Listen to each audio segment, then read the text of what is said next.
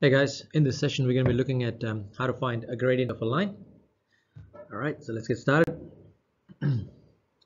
So with gradient of a line, you might have actually done something like this, where you look at rise over run, where the red part is your run and the green part is your rise. Now in this particular case, the run is 2 because I can actually see that it's going 1, 2, and the rise is actually 1, 2, and 3.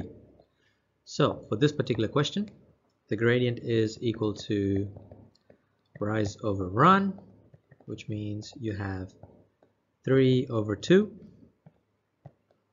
which is going to give you a gradient of 1.5. So that's what you might have done before, and I'm going to kind of keep that same idea and keep going with the rest of them. So if you look at the next example, again, look at your run. So you got 1, 2, 3, 4, 5, 6. And your rise is 1, 2, 3, 4, 5, 6. So in this case, the gradient is going to be rise over run, which is 6 over 6. So the gradient is equal to 1. Now, when your grid is nice and easy like this, of course, the gradient is always going to be easy to find. I want to do one more example and then I'll start changing things up. So what happens if it's not rising, it's actually going below? Same kind of principle. I'm still going to look at my run, which is 1, 2, 3, 4, 5.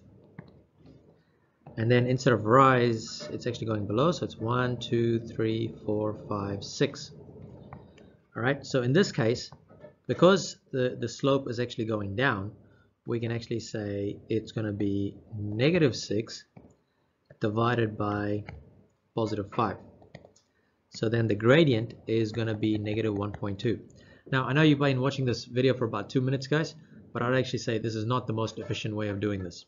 All right, because when you come into level 2 maths and you want to actually work with different variables, it's probably better to work with the formula itself, because I'm going to show you what happens when your scale is not nicely going up and down by 1.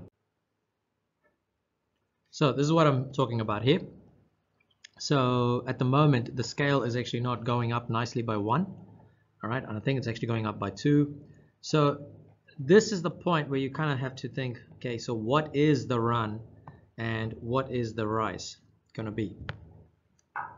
Attention students. Nice little distraction there. So we've got the red line, which is going to be your run, and the green line, which is going to be rise. Now, to figure out what the red line is, you've got to take the x values of the 2 points and subtract them from each other. And to figure out the green line, you got to take the y values and subtract them from each other.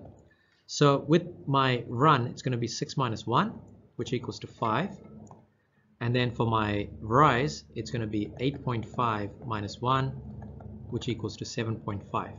So in this case, the gradient is going to be rise over run, which is 7.5 divided by 5, and therefore the gradient is equal to 1.5. All right, so I mean that's what we're looking at. So in other words, gradient is going to be change in y. All right, I'm going to put this little delta there. That's what that delta means, divided by change in x. Or also it can be known as, you know, same concept, rise over run. So what does the actual formula look like? I'm going to show you in the next example, folks. So say we have obviously the red point here, which is x1, y1, and we have the blue point, which is x2, y2.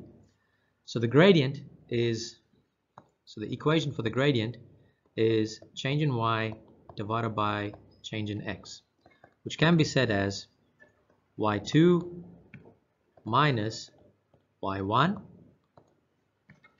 divided by x2 minus x1.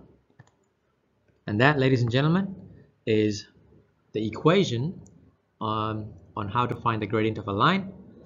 And yeah, so you guys can actually use this to find the gradient, especially when you start working with like some really crazy numbers, like with decimals and so on. It's not possible for you to sit there counting the number of cells. All right, so this is the formula you're going to use to find the gradient between 2 points. And that's it for this session. Thank you for watching.